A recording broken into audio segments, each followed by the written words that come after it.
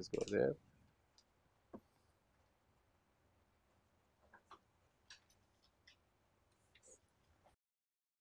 Now, there are two ways to do it. One is we can define our capacity as our normal rate of output.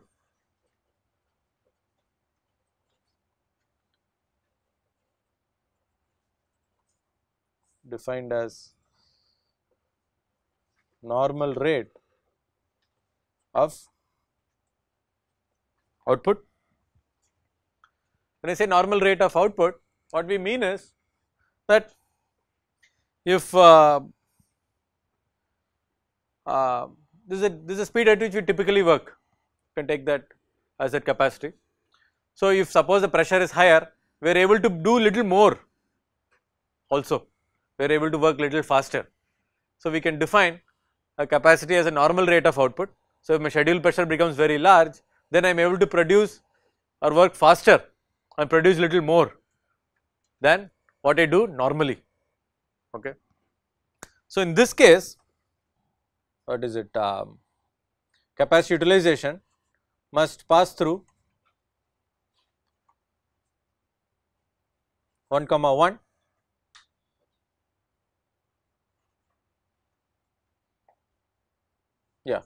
must pass through 1 comma 1. That means it is not saturating at 1 comma 1, we are able to produce at a slightly higher than what is the capacity.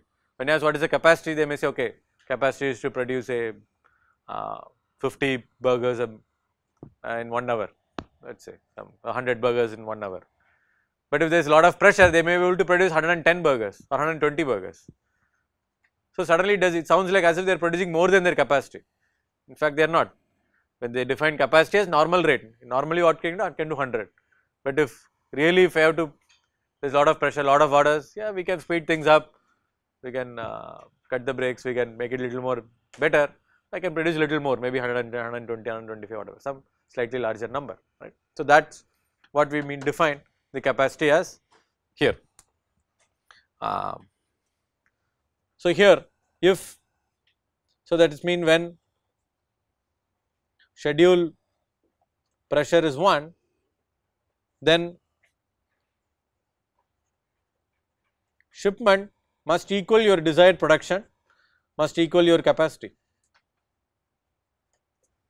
So, this will be a reference point, right. So, when schedule pressure is just 1, that means if this is a normal rate of output is 100 and if demand is also 100, I must be able to achieve it. If it is something more, I can whatever put in little more effort and be able to achieve a little more, then that is also. So, that is what is defining here. So, this is one approach, right. This is one way, but we can also define alternatively also.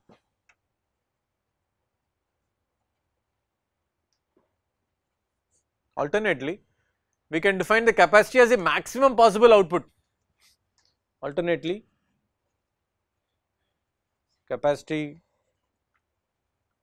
defined as max possible output.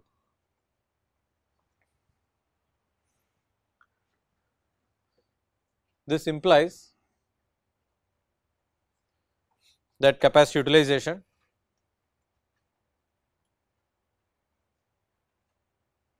is less than 1 in normal scenarios, right. Then your schedule pressure we defined as desired production divided by normal capacity utilization multiplied by your capacity. Then utilization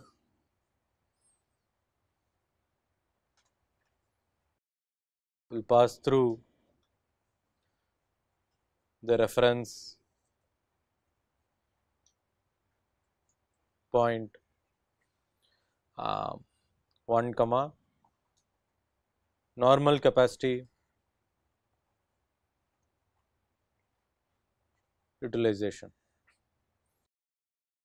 and saturate at 1.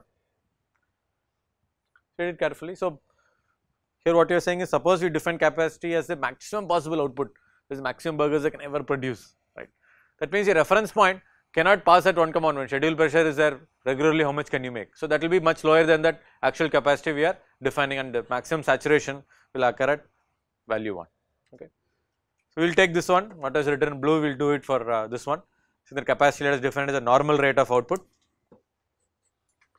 So, that means capacity utilization must pass through 1, that means when schedule pressure is 1, that means I must be able to produce it. So, if schedule pressure is more than 1, that means I may be able to produce little more than what we can do, or what is defined normal capacity. The next, we have to define some reference policies, right. So, let us go ahead and do that. Let us define some reference policies.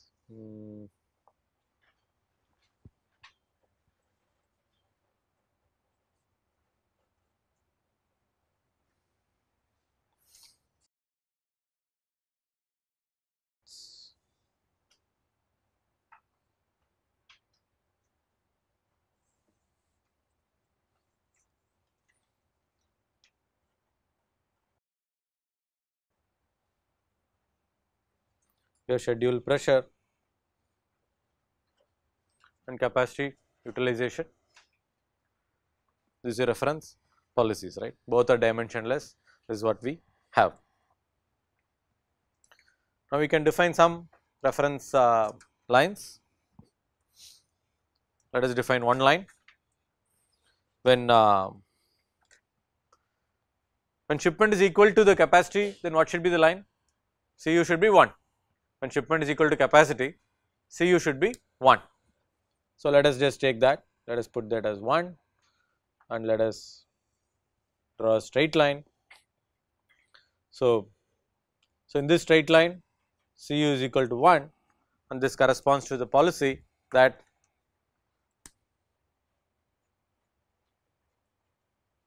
shipment equal to capacity, right. So, this is line A that we have. What else policy can we have? What if I am able to ship all the whatever the desired production, I am able to make it, right. What will be that line? Whatever the desired production, I am able to ship it. That means shipment is equal to desired production, right. That must be a 45-degree line.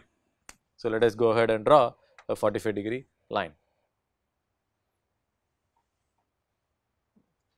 I hope it looks 45 degrees, but yeah, go with it.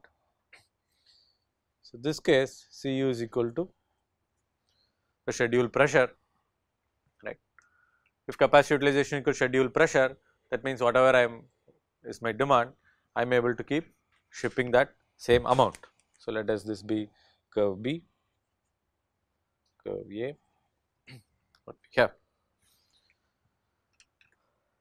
Now comes the more interesting lines. What else could be the reference policies here?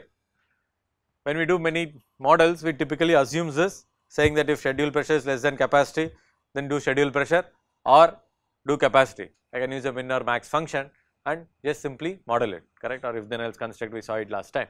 But in this case, we want to make it more realistic, saying that you do not get exact such shifts. As we approach closer to the full capacity, I may not be able to produce at the same speed, 1. And 2, if order is very less, I am able to get it even faster, because I am at a very low capacity, right. So, suppose my schedule pressure was hardly anything, so I may be able to do it things much faster than what it is, right. So, how much faster can I go? Suppose my schedule pressure is low, that means my demand is very low as compared to capacity. Capacity is say 100, my demand is say for 10, right. So, I will be somewhere here. So, in that case, how much early can I go? How much sooner can I finish it, right. So, I must be able to do it much faster, right. So, there the utilization could be much higher, but I can only go to up to some limit. There has to be some processing delay, there has to be some heating delay or some processing delay. I cannot speed up much lower than that particular value. So, For now, just bear with me. So, let us draw one more line called, let us call this line Cu is equal to S max multiplied by Sp. Let us call this curve C.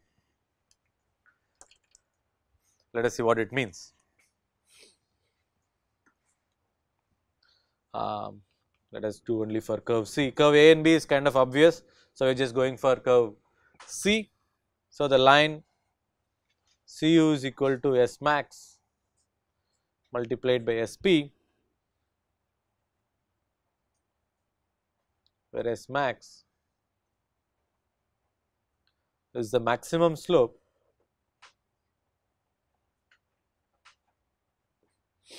of function.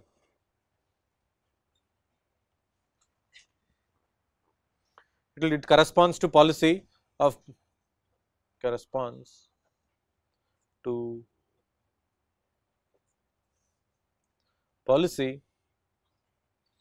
of producing and delivering as fast as possible.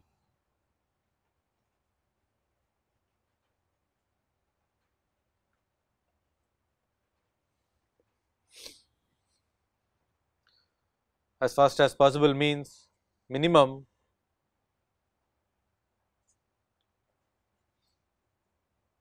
delivery delay. Okay. Just read it once. So, what you are saying is, when the demand is only 10 and my capacity is 100, then I can actually work much faster and produce things at a much higher rate. Though the target delivery delay may be 1 week, I may be able to deliver it within 4 days. I may not be able to deliver it in 1 day, maybe it takes some time to actually produce it, but I may not need to wait until the 5th day or 6th day to deliver it. I may deliver it much faster, but there is some limit, S max.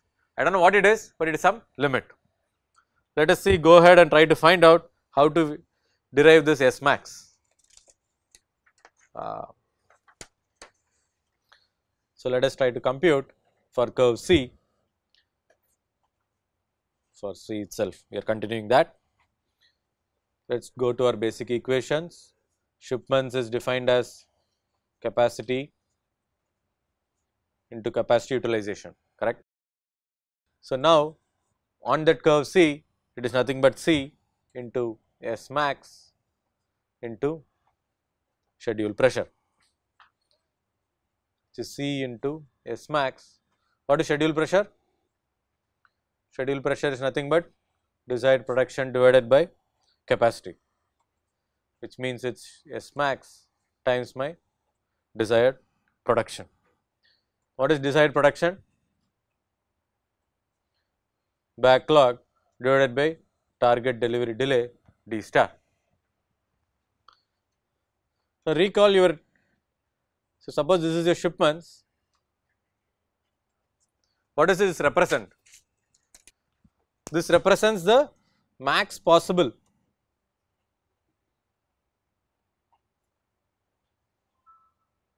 shipment rate, correct. Now, if you recall the delivery delay equation,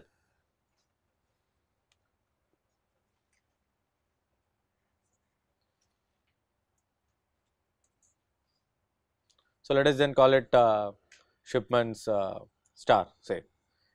So, this delivery delay was defined as backlog divided by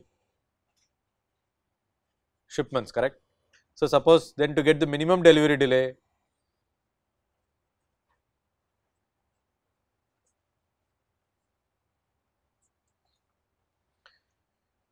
I can substitute B by shipment star, which is nothing but B by S max into B by DD star, which is nothing but desired delivery delay by S max, or S max is nothing but your DD star divided by DD min, right. So, you can compute the slope because you know both the parameters. DD star is the reference delivery delay, what the company is promising. Okay, this is the delivery delay I am promising, it will take a week to produce. DD min is, you know, what is the minimum time it is going to take, what is the minimum total cycle time it is going to take to produce. There is absolutely no delays. So, that we cannot go lower than that, there are physical limits to it. So, based on that we can define, okay, that is the maximum speed at which I can ever produce. Push comes to shove, that is the maximum I can ever do, can easily be computed and we can get those values. Now, let us go back to the sheet. So, now we have 3 values, right. Can you come up with one more curve? Suppose my scheduled production is much higher than my or my desired production is much higher than my capacity, right. So, that means the value here, so this is SP and this thing, so this point has to be 1, but can I keep on producing on this line B forever? No, right, I cannot keep on producing on this line or even this line forever. So, I need to saturate at some point. Let us, for modeling sake, let us simply define another line, say Cu is equal to Cu max, let us call it line D. It is possible in reality also to get your Cu max, because the maximum utilization ever possible. There are physical limits, you know, this is the maximum overtime people can work, this is the maximum people I can employ, even if there is physical, the machines can only work for so much time. So, based on that you can say how much maximum you can produce, even if you can produce say a normal rate 100, if the order is for 10,000 units, you clearly can't make it. Maybe you can go up to 110 or 120 or 125, 130, 150, whatever. So, that is the maximum you can never do, right, somewhere it will saturate, right. So, now we have these nice reference policies. Okay. Now, step 4 in our list of steps or guidelines, we are supposed to find out what happens under extreme conditions. What happens when schedule pressure is 0? It has to be 0. So, one extreme condition, can backlog be negative? You can say, okay, that does not occur in this particular scenario. So, that should not occur, so anything less than 0, I should not be able to ship anything, right. So, if that means scheduled shipment has to be 0, if no orders come in, backlog has to be 0, desired pressure has to be 0, that means shipment has to be 0.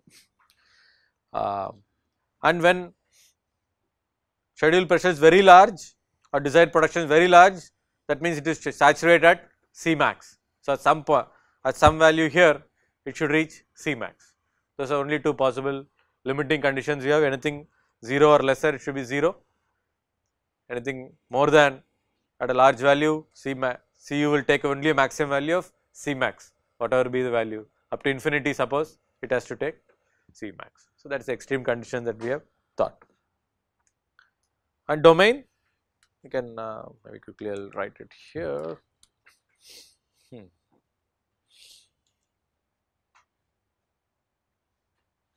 So,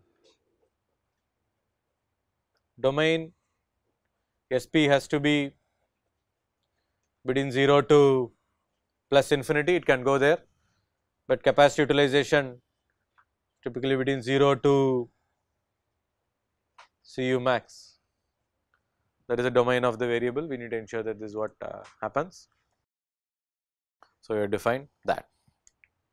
Now is the fun, now we need to define, so we need to define some possible shapes for the curves, that is what kind of, because we are not drawn there, the entire idea of this is to figure out what is the shape of the curve that we are interested in. But before doing that, can you identify the feasible and infeasible regions here? Naturally, because of various lines, we are getting various zones and regions. One obvious is anything above this line is infeasible, right. So, I do not need to bother about that. So, let me just put a infeasible area. Cu can never take any values beyond that, so that is gone. What about this region here? Why not? Because it's to the left of S max, so I can never produce it. So this also becomes my infeasible region, infeasible region.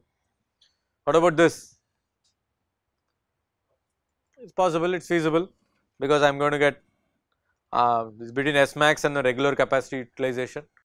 So we are going to assume that people don't work much more slower than they have to, and suppose we target is 1 week and there is no pressure, we hope it will finish in 1 week, it does not get unnecessarily delayed. So this is fine.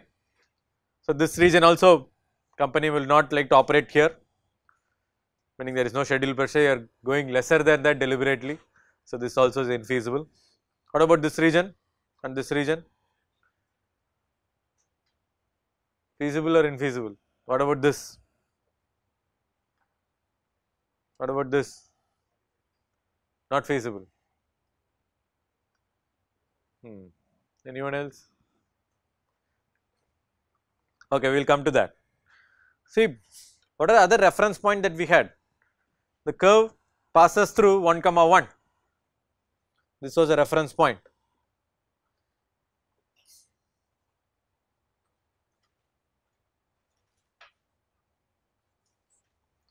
Curve passes through 1, 1. It can certainly not pass from here, right? Then curve has to come from in this zone and pass through here. Then it has to do some real gymnastics if it has to jump here. Before it will be like some here and then goes up like that. If it is going to pass through 1, 1, that means as I approach this capacity, I am unable to work at this S max pace, or I am unable to work at the minimum delay, because I need to take time, right? As normal capacity, I am using my target delivery delay. So if anything is going beyond that, my pressure is going beyond that, then my delivery delay will get delayed, my total delay will be more than my target. That means I can't go faster than my schedule pressure, because that itself, maintaining itself is difficult. So maintaining a region earlier than that is going to be even more difficult or not possible at all. So that sense, this region also became infeasible. So now I am left with only 2 domains here where it can be feasible, right. So logic dictates that at low values I may be operate up to S max. So let us just arbitrarily put blue, I will try red again, it's easier to see. Maybe up to a point I can operate at the S max, right. Beyond that it is very difficult to maintain the minimum delay, because natural delays, more orders come and then I can't operate a very minimum delay, then I start moving away from that. Then I pass through 1 and then I keep going and saturate at some particular point. So this can be a typical curve that we can play with. Let us then try to understand the physics or the reality behind these 2 lines here. These are the key lines that is here. So this is when I am operating at the schedule pressure at the regular delay. This, when I do not have much work, then I can operate very fast, I can achieve the minimum delay. Suppose it takes average of 1 week to do things. If I am operating here, that means I am going to finish the job in 4 days, right. As more and more work comes in, it is going to be very difficult to maintain that 4 days delay, because I am only promising people 1 week. So I am going to start working only at that 1 week delay time. So as my schedule pressure goes higher, or my desired production or the backlog becomes larger, right. When schedule pressure becomes higher means what? Desired production means this goes higher, which means backlog should have gone higher, everything else are constant. So as backlog becomes larger, I cannot work at this minimum delay. So we have to work at this at a standard. Okay, this is a schedule pressure, as a normal capacity I am able to produce say 100 burgers, okay, let me produce that, because order is 100, I can produce 100. That is the speed at which, and it will take so much time, so I work out that much amount of time to achieve that. Yes, whether we stop very early at 10%, 20%, 30%, that depends on our speed and the actual region. So, you can actually come like this, and what you are saying is it can go much tangentially, and it can saturate flatter, or it can go very steep and saturate much quicker to that, or it can take much longer time to saturate. So, all those, so within this feasible region we can have many, infinitely many combinations of curves, but we are not going to get a different shape of the curve. The shape continues to remain the same. That is the idea. So, so at this point we have to make some assumptions so that we can enter the values and start building the model. Suppose we say our normal capacity is 80% of the maximum capacity. Okay. So, then if capacity utilization is 1, then C max will be about 1.25, right. Normal capacity is 80% of the maximum ever possible, then the max possible, and then you define that 80% as 1, that means capacity max has to become 1.25. The simple numbers we can have, and then we can divide it into different intervals to identify and draw what is the curves that we want. So, let me just go back to our slides. So, these are steps we did. We did normalization, we identify reference points, reference policies, extreme condition, domain, possible shapes. We have drawn one shape. Now, we need to specify the values of the function. That is up to us how long we want to do it to saturate it. I have entered one such combination in our WinSim. Let us just quickly see that model.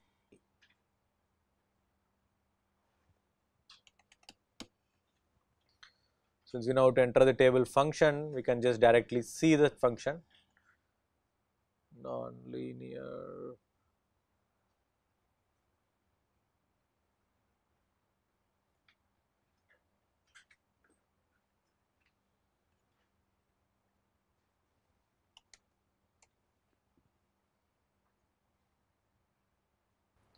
So, model, I am not sure this is the final one. Schedule pressure is defined, capacity utilization as graph. Okay. So, here you can observe the input schedule pressure goes increments of 0.25 and goes all the way to 2.5, and your output goes from 0, 0.33, 0.62, 0.85, 1. These are just some arbitrary numbers that has been put, but idea is it saturates at a max value of 1.25. We put to some extra value so that if schedule pressure goes beyond 2.5 also, it has to be C max has to be 1.25. There is a caret is taken. One extra, a few redundant values are also there to ensure that the curve actually flattens out at that particular capacity utilization. How we know it is operating S max?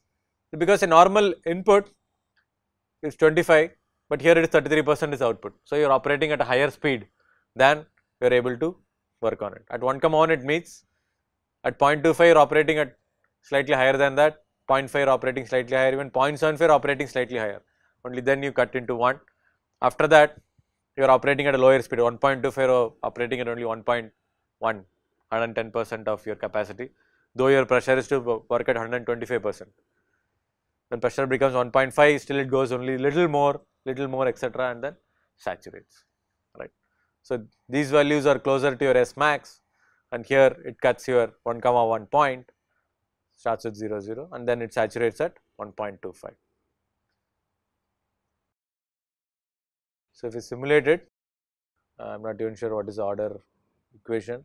Looks like we are given some step input function, we can visualize it.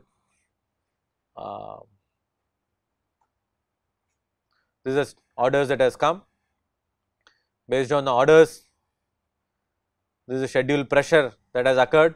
Sometimes it goes beyond 1.5, then sometimes it goes close to 0.6. You can see both together. You can see the capacity utilization, the red line starts at 1 and then goes up to 1.2, then again falls down to 0.8 and fluctuates there, while schedule pressure goes all the way to more than 1.6, then falls much below.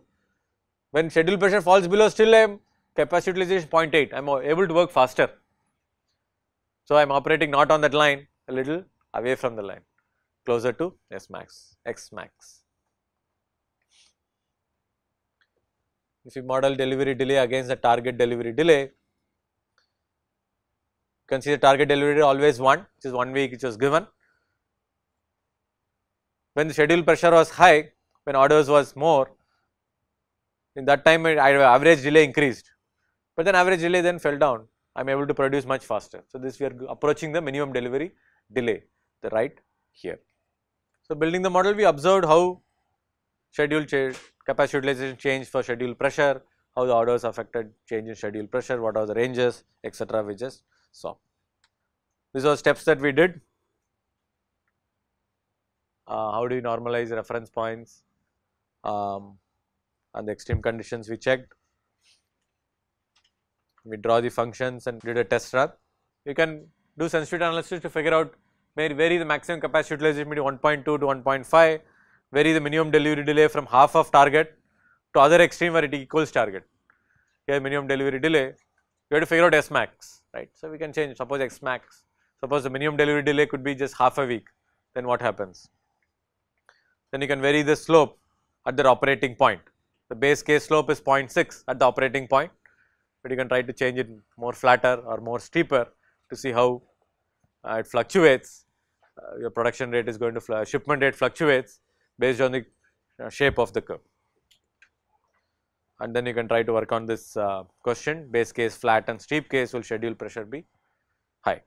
So, you can try to I will upload some of the sample models, you can take a look at it and run it. Yeah, thank you.